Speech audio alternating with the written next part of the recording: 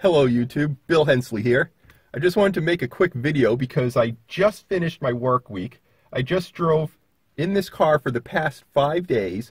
The last time I recharged this car was on Sunday at my dealership, and I used the level 3 DC fast charger, which is still not quite up to par right now. It's pretty much just a glorified level 2 charger because it's only charging at like 8.5 kilowatts. So anyways, ever since I had my EVSE installed here in the garage, I haven't recharged the car from a very low state. And I've driven this car, like I said, all week. Typically, I always find opportunities throughout the week to plug in. And even though I could have plugged in a couple of times, I chose not to because I wanted to see, for one, could I do 5 days straight? With nearly a full charge, could I drive my car Monday through Friday and get to the end of the week? And I proved to myself that I could. So the other thing that I wanted to do was I wanted to test out, obviously, my EVSE. Every time that I've used this so far, I've only plugged in when I've had like, I don't know, 45% on the battery or more. Maybe I had 70% and I was about to take a trip, so I just topped off to 100 so I could take the longer trip.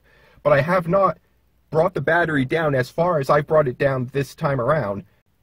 So this will be a good test for me because it'll at least, one, tell me how much time it's going to take to charge from 20% all the way back up to 100%, and two, I'll know how much kilowatts it's going to put in, which, I mean, I could do the math on that, but I just wanted to, I wanted to really fully test this out at home. So before I plug in, I just wanted to get a quick shot here. You can see my battery capacity is at 21%. I've still got 28 miles that I could drive on this vehicle. But yeah, I'm going to go ahead and plug in here. So let's turn off the car. We'll pop open the charge port lid. Nope, and turn off the lights. Let's go ahead and plug this in.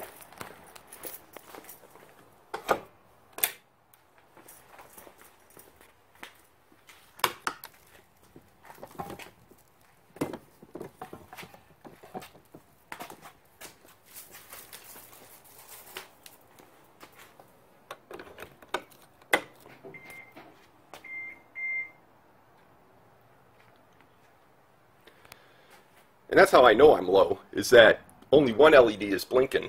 Almost all the time when I plug in, that first one is solid, the middle one is blinking, or the last one is blinking and the first two is solid. So, and here we go. It's the next morning. You can see I'm still plugged in, but I'm not charging anymore. The lights are not blinking on the car. And I've got my app open here on my cell phone. Let's see if I can get a clear shot of this. I had plugged in yesterday afternoon at 4:30, and as you can see, this was done by 9:30, so 5 hours to fully recharge from 21%. And in fact, you can see at about 7:30 is when it started going into its trickle charging mode, and for the next 2 hours, it was basically just topping off the car. I could have unplugged at any point, and I would have been fine. But now it's at 100% charged, and it's conditioned the battery. So let's see what it looks like when I go ahead and turn on the vehicle here. And look at that. I'm back up to 100%, 131 miles. So I'm going to go ahead and reset the trip here, because I always do that once I fully recharge. And what's nice now is we can use this vehicle throughout the weekend. We can get all our groceries done, do all of our running around, and I'll be surprised if we use more than 20 miles in just doing groceries and all the little errands that we have to do here and there.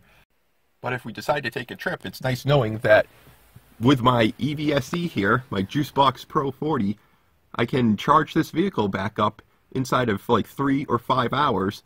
And that's just trickle charging if I go the full 5 hours. If I could unplug in about 3 hours and have a 90% charge, and that would be more than enough to do what I need to do throughout the week. I could also program the car to kick in its climate control settings if it's plugged into a level 2 EVSE. So that's another reason why I like having this thing installed in the garage. Not only can I charge the car fast, but I can also have the heat turn on in the winter an hour or so before I'm ready to go for work. Overall, it's just another nice perk to have when you go electric, and it's one I think I'm going to thoroughly enjoy in the months to come. As always, I hope you've enjoyed this video. And if you do, please subscribe. Please like, comment, and share. And I'll see you next time.